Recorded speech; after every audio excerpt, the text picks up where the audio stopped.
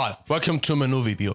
Music production on Linux is far superior to Windows. And it's not just packages being open source or having a beta latency. The reasons for that vary greatly.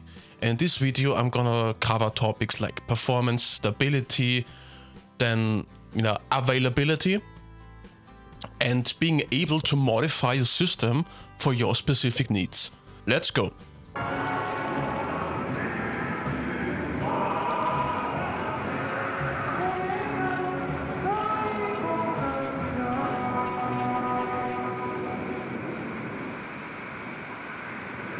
When you are setting up your system for music production or music production among other purposes like gaming, for example, having some optimizations in regards of being optimized for gaming, for example, for 3D rendering, etc., is already a good starting point, because a system optimized for gaming is optimized to 80%, let's just say, for music production. One point would be talking about the different kind of kernels. In Linux, you have the access to multiple kinds of kernels. You have the LTS kernel, you have the hardened kernel, the stable kernel, and the Zen kernel. To describe them easily, the Zen kernel is the kernel optimized for video editing, gaming, also for performance orientation, which is also the one you might be interested the most. Of course, especially a modern day hardware is not a must-have, but if you want to scratch out every bit of granny of performance out of your system, having a Zen kernel, for example, might aid you greatly. And again, this is already quite different to how Windows operating system function, because on Windows you have one version. I mean, yes, you have the home version and the pro version, but these are not different kind of versions. These are the same thing with some extra functionalities locked behind or available to you depending on the version. And I'm not going to cover that now. Or the type of kernel you utilize is already important. Then we also need to talk about real-time privileges. What are these? Because even if you have set up your computer for music production or for performance, the programs need to have proper access to your system to function properly with the highest performance. And you do this via the real-time privileges. Again, another way in which you can modify your system and grant the Audiodrivers, audio plugins, more access to your computer hardware, which is, among other topics, one of the reasons why on Linux you have far lower latency than you would have on Windows. Another reason would be that independently, if you're working inside a DistroBox container, for example, or natively on the system, you install packages from repositories. Okay, so obvious. What am I trying to get here? What am I trying to tell you with that? Because if you install audio plugins from repositories and not from, some dubious third-party websites, for example, the likelihood that you will get infected sinks dramatically, which is maybe not the top concern of you gamer, music producers, etc., but it should be.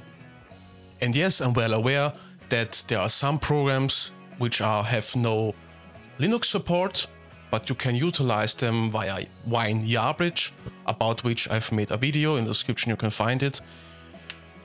This is a different topic, obviously, because if there's no way around it, then you can do nothing about it. Then in the choice of Linux distros, you have many different kind of optimizations made for you, but you can modify them further on. Fedora-based systems, for example, which grant you some good amount of stability while still providing you new technologies, for example, are among any other reasons why having a performance-oriented system on them would be a great idea. But it does not need to be a Fedora-based system on Ubuntu Studio, for example, if you're comfortable with it. It's your own choice to make. And this is another point, that there's not one universal system forced upon you and you need to make do with what you get, but you can pick and choose from the get-go and then later on modify. And again, this might be a scary process for some of you because, oh my god, the terminal, but there is some documentations setting up real-time privileges you can find either in my YouTube playlist or on the different distro you're utilizing in some step-by-step tutorials. And everything you really need to do is copy-paste everything. So it's just, you know, copy, paste from A to B, and that's everything you need to do. Which is also a great way of getting to know your own system. Then having a far lower latency. Linux is open source. I know I kind of mention it way too often, but which means is that if there should be some, you know, badly written code lines in a DAW, in an audio plugin, etc., the likelihood someone will find it is way higher than it would be on a closed source project like Windows. Even though talking about performance stability on Windows is a headache-inducing topic. Linux consumes on average less CPU power than Windows does. Also memory, this is a different topic, and which means is especially on music production, which is performance latency oriented, and you work with multiple audio effects simultaneously in serial and in parallel, having the best CPU performance is essential, because, you know, less CPU spikes, etc. On Linux there are no random background processes, or at least you can monitor them without any issues. Not like in Windows, where they are add more and more background services like AI, Copilot, etc., throttling down your performance step by step, which is on Linux not an issue. And also a great topic would be, you know, the pronunciation of open source audio effects, sound libraries, etc. Because once you get sucked into Linux environment, you will stumble across many different open source and also free would be more, that's more important for you music producers, I know, to have free software, drum synthesizers, guitar effects, plugins, etc. What's your experience of creating music on Linux? Write it down in the description. What kind of hurdles did you had? What's your setup? Which distro you are using, etc. Write them down in the comment section. I really want to know.